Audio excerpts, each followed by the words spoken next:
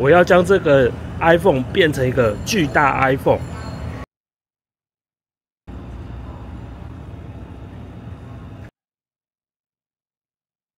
各位大家好，如果你是个小店家的老板，如何在你的这个店家架设一个小型的广告机，不用折腾，很简单的架设，每个月不用付什么月租费的。我的想法很简单，我想要用这个旧版的这个 iPhone 你看这个 iPhone 7已经很烂了，但是它还是可以使用啊。我只要把这个 iPhone 的影像投影到这个电视把电视转90度，不是就变成一个广告机了吗？我在 iPhone 上面播什么，电视就播什么了，这是最简单的啊，好吧？那我就去用这个 Apple 原厂的这个 Lightning to AV 的转换器，我把它接进来，会发生什么事情？你看 iPhone 7的画面投影到这个电视，可是你会发现一个很大的问题，就是这个电视会呈现左右黑边，它没有办法这样子横式的全萤幕的投影到这个电视上面。它一定会补这个黑边，所以用这个 Apple 原厂的这个投影器就没有办法使用了。我今天要介绍一个方法，可以让我们这个 iPhone 的画面全萤幕投影到这个电视上面，让你的电视变成是一个广告机。我采用的是我们公司的这一款，这个叫做飞猛手机全萤幕的投影器。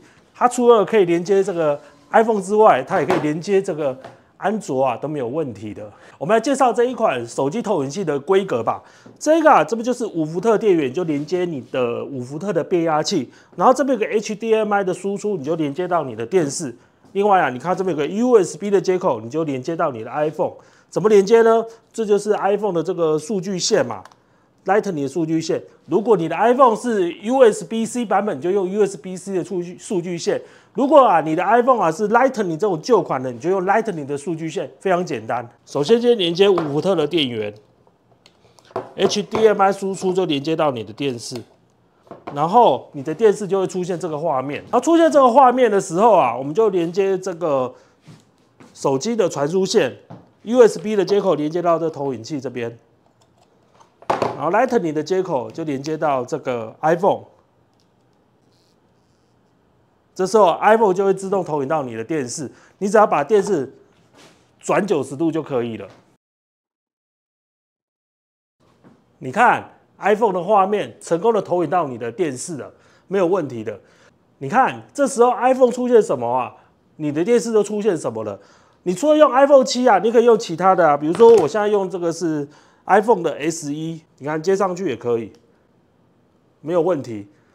这时候请你下载一个广告机的一个 APP， 叫做这个极速播放。这个 APP非常特别，它可以将你那个广告的档案一直循环的播放。那当然你事先要先准备好那个广告的文档，先放在你的 Google 云端，再用你 Google 云端分享，然后寄到你的 Gmail。好，比如说这是我分享出来的档案，是这个连接我已经安装好刚才那个 APP 了嘛，我就点进去，好，点进去咯，然后去按下载。下载之后，它会叫你去执行。好，你就用这一个极速播放打开，这个打开，这样子，这就行了。它会闪退没关系，你再打开一次。它已经存放到你这个极速播放的这个 APP， 我的文件里面，这样子，再打开一次，文件里面再打开，这样子。这时候你制作的这一个广告的档案，它就一直无限的一直循环的播放。你看这样子，你的电视就变成一个广告机了。那有一件事情要跟大家分享，我们现在的 iPhone都是越做越长，像 iPhone 8之前，像 iPhone 8、iPhone 7、iPhone SE、iPhone SE2、iPhone SE3， 它的这个萤幕的比例是16:9，所以它可以100%的满框。那如果你用到这个是 iPhone X 以后的话，它的萤幕比例是19.5:9，所以你这时候看到的萤幕这边会有点补黑边。如果你用这个 iPad 来投影，它的比例又更加颠倒，它是4:3。这 iPhone 是很长的嘛，那这个 iPad 是胖的，所以我们来连接看看，如果是 iPad 来连接这一个当成广告机会发生什么情况？好，一样的道理，我把这个也拔掉，这个传输线给拔掉，然后我换成这个 USB-C 的传输线，这样子接上来，然后连接到你的这个 iPad。你看哦，因为它是胖的嘛，所以就是上下补黑边，下在这边，有没有看到？上下补黑边，这样子。如果啊，你今天你要让你的电视萤幕呈现100%没有黑边的情况的话，请你用的是 iPhone SE、iPhone SE2、iPhone SE3，还有 iPhone 7、iPhone 8。iPhone X 以后的话，它的比例就变了，变成比较长形的。那你用 iPad 的话，它就刚好是颠倒，它是属于那种胖型的，就是所以它上下会补黑边这样子。那一样的道理啊，我们也可以用到这个安卓手机啊。好，这是三星的安卓手机，你把这个 USB-C 的传输线把它接进来，这样子，它就会叫你下载一个 APP， 你就下载吧。再次下载。下载完了，你就去执行它，然后按这边哦，这边更多资讯这边按下去，连进去，然后一定要安装，然后安装完之后你就开启，使用程式时候确认，开始，允许，哦，它就投影到上面。安卓啊比较有意思，安卓啊它的比例啊也是超过这个16:9，它是20:9的样子啊，所以你看它这边有时候补黑边，但是因为我们这是属于下载 APP 形式的方式，所以你可以用 APP 的方法去强制它全部满框这样子，好，就按下去这个 APP 按下去，然后关于这个同屏设定这边，然后这边有一个满框，这边有个满框，把它点过来就可以了，点过来。你看，它就变满框了。可是啊，你看哦，满框之后，它的字就会变胖了，因为它是硬撑的嘛。虽然是可以满框，可是它的字就变扁了，就斟酌咯。你的广告的文案就比例就有点变胖了这样子。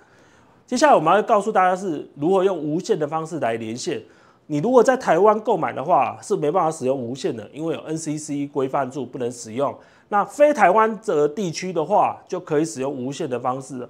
你看哦，这投影下来这边有一个 SSID 这个地方，好，那你就是进入到你的 iPhone 的 WiFi 连线的地方。你看到这边，好，看到了吗？就这个连线它，连线完之后呢，你就可以用 AirPlay 的方式去投影到电视。怎么用？手往上滑，这边按下去，你就看到它的 AirPlay 的名字，按下去，它就自动投影到你的电视荧幕了。有没有看到？有嘛？好，这时候啊，我可以再用刚刚的那个 APP 播放你要的档案了。这个采用无线的方式，让你的电视变成一个广告机。那安卓怎么使用呢？安卓的话，你也不用下载任何的 APP， 什么都不用，你就直接用手这样滑下来，然后这边有一个叫做 Miracast， 以三星来说，它叫做 Smart View， 就按下去，它就会去寻找这一个空间里面哪一个可以投影的设备，找到了就这个叫按下去，它就投影了，它就自动的投影到你的电视了。有没有看到这样子？那这个 Miracast 的更有意思，你看它这边有一点，它这边可以选择你要的比例，按下去，它可以全萤幕，有没有看到？一个是手机全萤幕，手机全萤幕它就变成这样子，左右黑边。那如果你选的是装置这个全萤幕，按下去，这时候你的装置它就会自动补黑边，然后来成全你的电视萤幕16:9这样子。所以在安卓上面使用这个 Miracast 的是非常的方便的。一样的道理啊，你就在这上面找寻一个播放器，将你的档案让它循环的播放，这样就可以了。快看这个男人口！为什么我拧回不让拔？找来一卷胶布，围绕着蒜头中间。好啦，我们再总结一下吧。如果你要用你的这个 iPhone 当成广告机的内容投影到这个电视，请你要注意一点，就是说你用 iPhone 的话，一定要注意它的萤幕的比例。像我现在选择的是 iPhone SE 2，那它的比例是16:9，是刚刚好的。你可以用 iPhone 7、iPhone 8、iPhone SE、iPhone SE 2，这些都是16:9的萤幕，它就是100%的全屏到你的电视萤幕上面。如果不是的话，它这边就会左右补黑边。那另外你用的是安卓手机的话，它可以全萤幕拉伸，但是那个比例就会变扁了，字就会变扁了。最好还是使用16:9的这个手机会比较好。